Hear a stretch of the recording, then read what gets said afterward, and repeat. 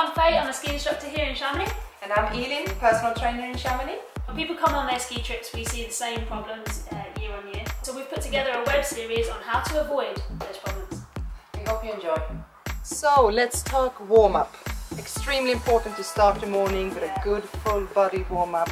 Are you always warming up with your clients? Yeah, always. Super important, super important. Shall I show you? Yes. Yeah, okay. So, you'd be like this, you're standing with your skis before the start of the day.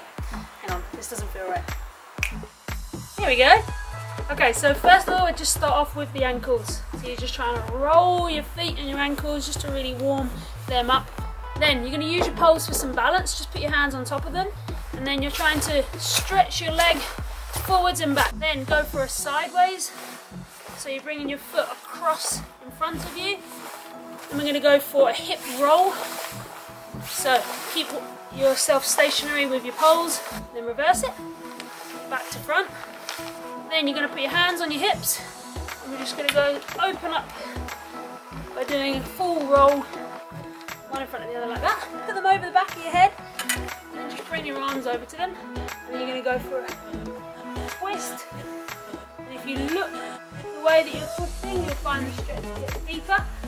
And then you're going to bend at your waist. You're going to twist at your lower back.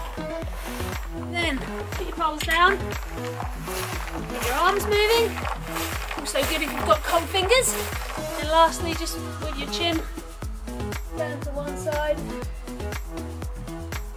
And then back to the middle. And then back to the other side. And then back to the middle.